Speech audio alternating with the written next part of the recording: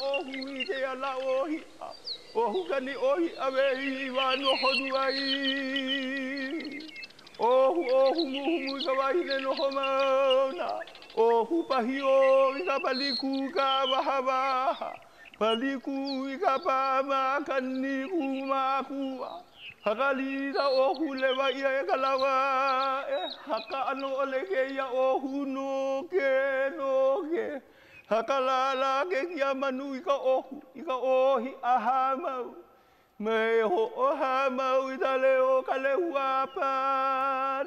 apane mai pahai ke ia mamue.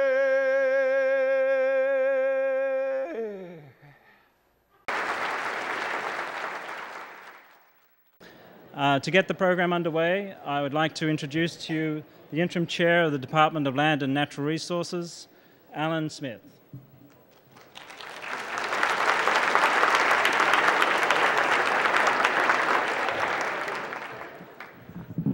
Thank you, Chris. To you, the stewards and very concerned citizens, aloha kakahiaka. I would like to introduce a person who's a great boss and who's your very humble servant, the Governor of the state of Hawaii, Ms. Lingle.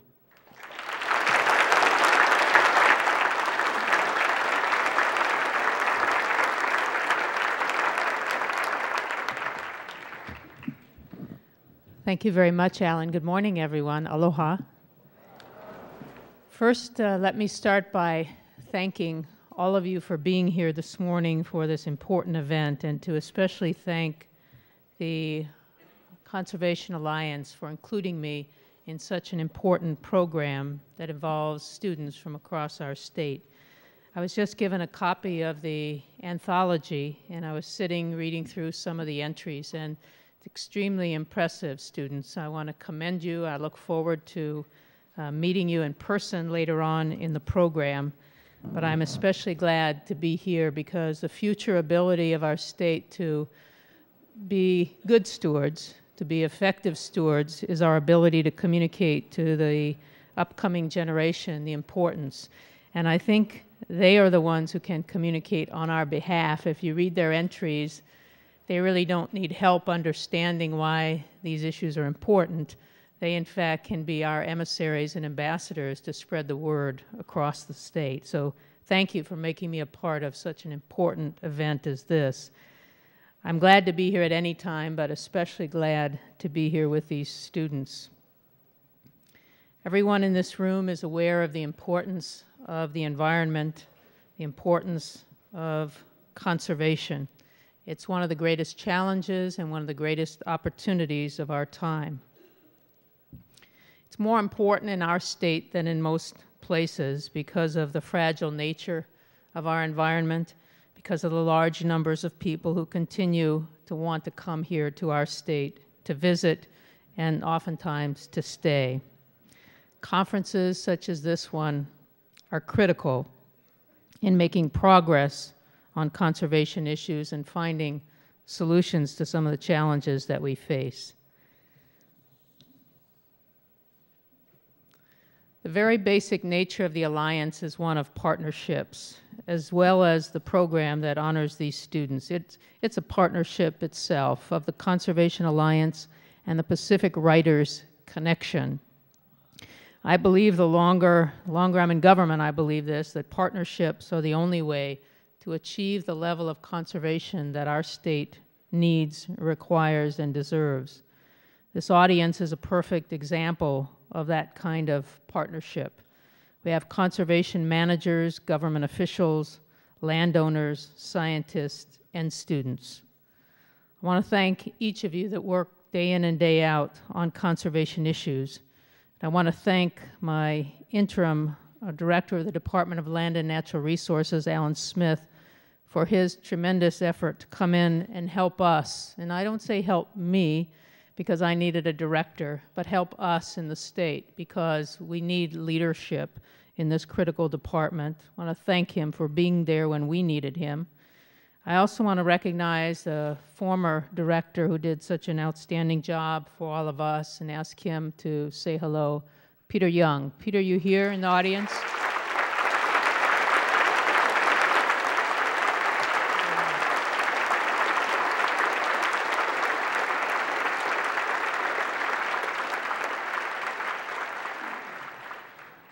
We have all collectively enjoyed tremendous success through partnerships.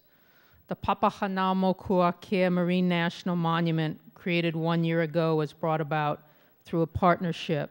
It involved the entire spectrum of the community.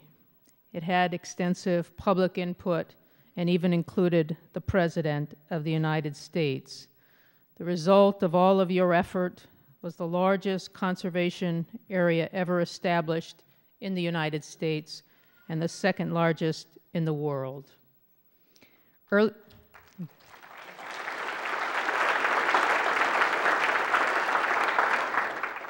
Earlier this month, I had the privilege to sign legislation that will protect Kawainui Marsh in Kailua as the state's largest remaining wetland.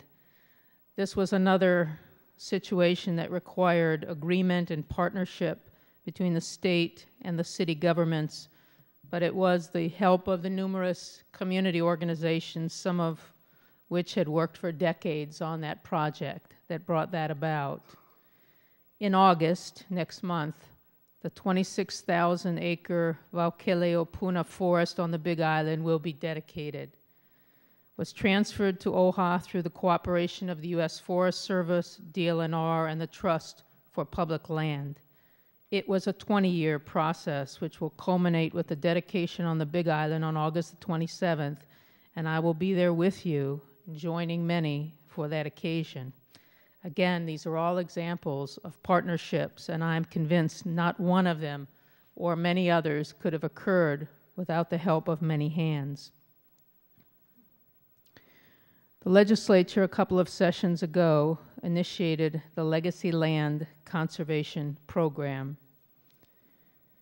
Funds from the State Conservation Fund are used for the acquisition and protection of land with value to us as a community, either cultural, archaeological, or natural resource protection. There's a 9-member commission of experts and representatives from the counties that select these lands to be purchased.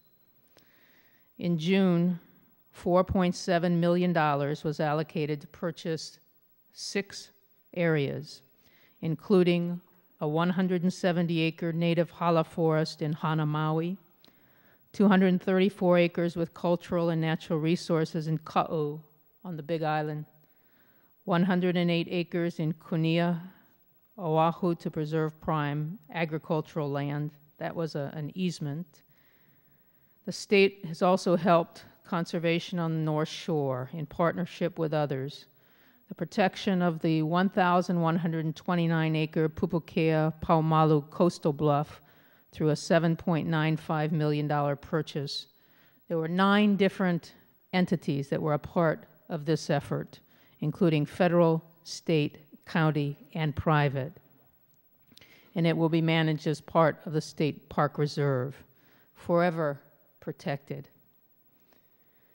We have also sought significant increases in conservation and resource enforcement and park rangers, because this is an area that's been focused on by the conservation community for a long time. That it's one thing to acquire lands, it's another to manage them effectively, to protect the resources, and to make certain that we have a level of enforcement required. We had sought 40 new positions for DLNR in this legislative session, and we got 25 of the 40. With my record, that's not bad. 25 out of 40. I would take that ratio and a lot of other requests that I made if I could get it.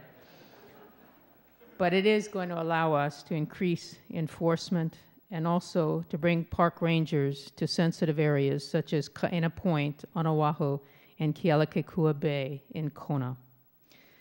I want to thank our Department of Land and Natural Resources for their efforts. I appreciate very much the dedication and the hard work of the DLNR staff, and I know there are many here today. They are always working day in and day out to protect and to enhance our cultural and natural resources. The leadership of Peter Young and Alan Smith have been critical in those efforts. I also had a chance this morning to talk with a former deputy in our land division at DLNR, Bob Masuda, and we also thank him for his efforts.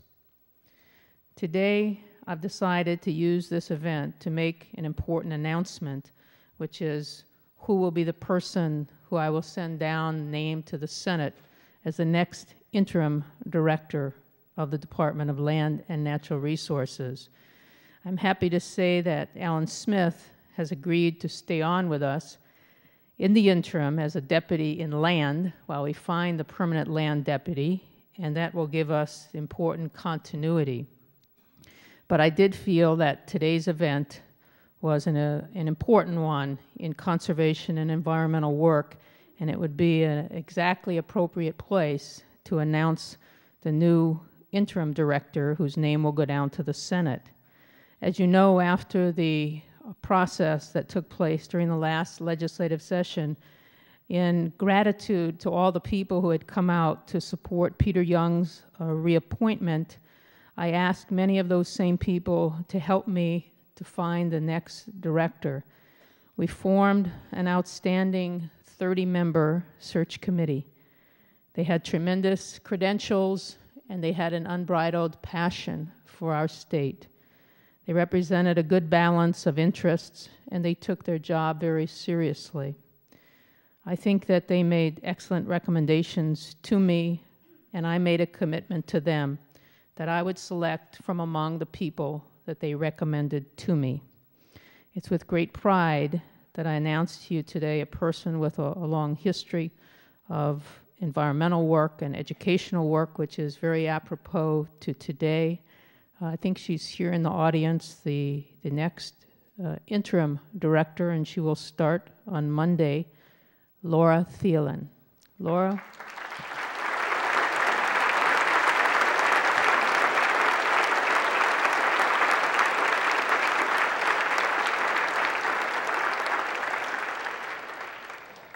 Laura is currently the director of the Office of State Planning, and we will be and are searching and have been searching for an appropriate replacement, and we're certainly open to recommendations from anyone here today or anyone outside of this room. Laura has done an outstanding job in that position. She's a former member of the Board of Education, and I can tell everyone in this room that she is so excited about the possibilities, and she looks forward to working with you. I hope you'll take time to talk with her today. Well, conservation means many, many things. One of the key things it means for me in my effort to improve our self-sufficiency as a state is conservation means how we produce our energy in the state. We need to focus on the renewable energy in a way we get focused on any major issue that will affect us for generations to come. It's especially important because of our isolation as islands. It should be obvious to anyone. We are too dependent on the importation of fuel sources. Our supply is vulnerable to disruption, and the cost is money that's leaving our economy. Hawaii has an abundant supply of renewable resources for energy: solar, wind, geothermal, biofuels, ocean thermal energy conversion, and wave energy. Expanding the use of renewables is a key focus for the remaining 3.5 years of my administration, and a big part of our effort is something we in the government call leading by example. And what that means is not talking about conservation, but actually participating in conservation, not talking about the need for renewables, but having an impact on the increase in the use of renewables. And to that end, we have decided to intervene in the docket before the Public Utilities Commission currently on this concept of wheeling. Wheeling being the concept where we can use the existing transmission lines of the utility company to transmit energy that's created from renewable sources, even though they are not the sources of the utility. So it's the government, and our state government is the second largest purchaser of electric power in the state of Hawaii. We are a huge customer, so what we think, what we believe, what actions we take will have an impact on this area. And our decision to intervene is an important one, and I want to make a distinction for you here. Usually, on behalf of the state, we have a consumer advocate, an Office of Consumer Advocate, and they are automatically a party to the dockets. And they go in and they are supposed to represent the interest of the consumer before the Public Utilities Commission. But we have intervened as the Department of Business, Economic Development, and Tourism as a part of our Lead by Example effort, which is to say that perhaps the interest of the government in this case may be somewhat different than the interest of the consumer.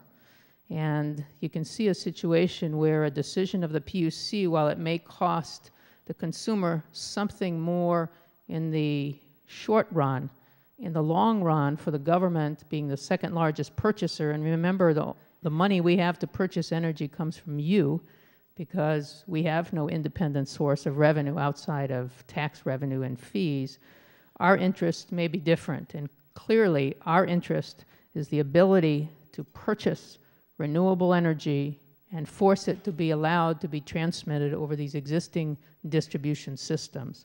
So we believe this is a very important case to watch.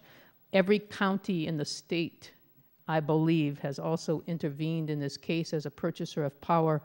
And also, I was talking to a company just this past week, a company that's involved in the proposing of a very large wind energy project, and they have also intervened in this case. This will be one of the most critical cases, in my opinion, in the history of our efforts to bring about additional renewable energy in the state, because it's looking at the issue not of generating renewables, it's looking at the more difficult, critical, expensive issue of how do you distribute. We can create all the energy we want from renewables, but we've had a bottleneck because up until now, it's had to be with the permission of the utility company in order to sign these agreements to allow that energy to enter into the grid. So I think we're moving the discussion to a new place now where we're recognizing it's not just about the creation of renewable energy from sources that we have,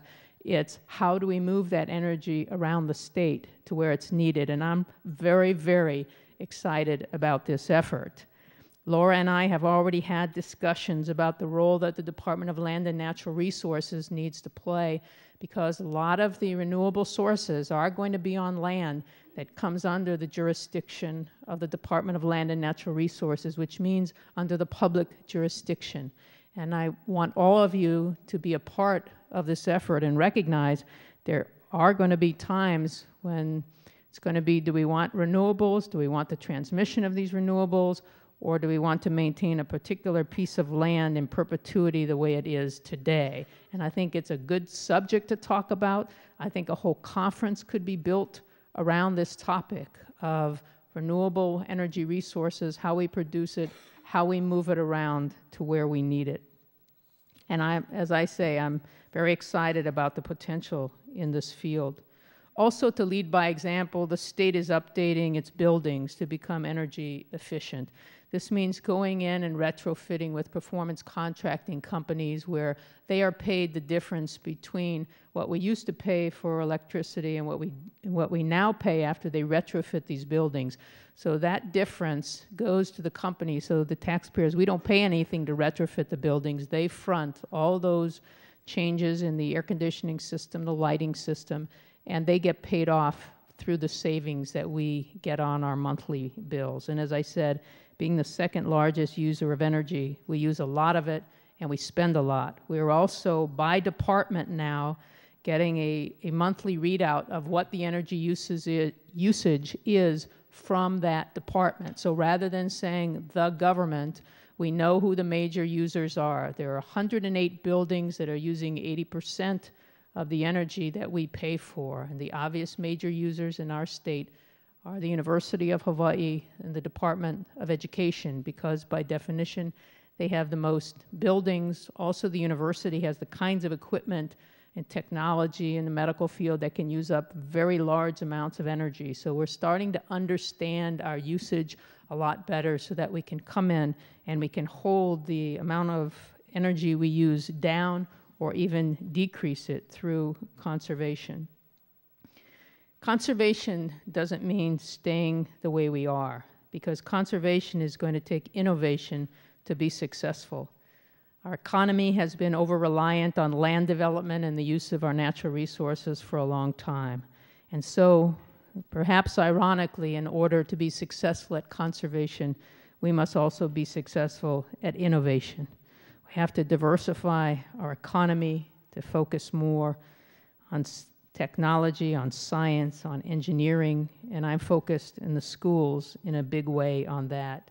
And I believe if we're successful, it will lessen the impact on our environment. The Hawaii Innovation Initiative was not a one-year legislative package. It was part of a it is a five-part plan to really transform our economy from one that's over-reliant on our lands, that uses our natural and cultural resources, to one that focuses on human capacity, focuses on our students, a government that leads by example and continues to expand our international linkages to the global marketplace. Innovation extends to all areas of society, to conservation through the innovative partnerships that you've already exhibited, innovation in land management, and as is recognized today, innovation in education. These students are such an outstanding example of the young people in our state. They make me optimistic about the future and hopeful about the years to come. Thank you very much for inviting me here today to be a part of this important organization, this important partnership, and of this important event to recognize these students.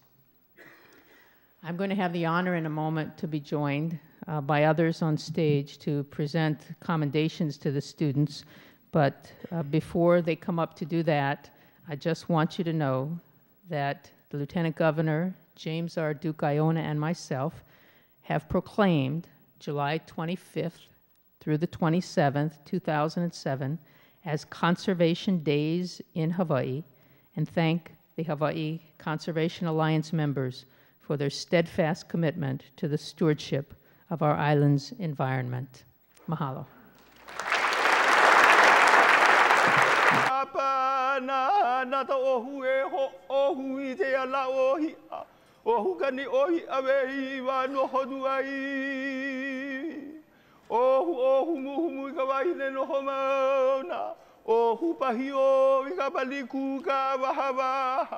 Paliku ikapa makaniku makua hakalida ohu lewa ia kalawa haka ano oleke ya ohu no ke hakalala ke kia manu ika ohi ahamau me ho ahamau itale o kalehu